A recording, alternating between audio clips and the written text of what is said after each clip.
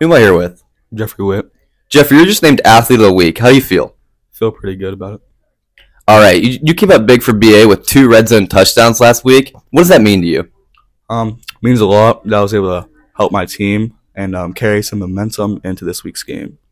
And this week's game is the semifinals. How excited are you for that, and what are you most excited for? Excited that I'm able to give the school a great opportunity to make it to a District 6 championship for the first time in 12 years. All right, thank you.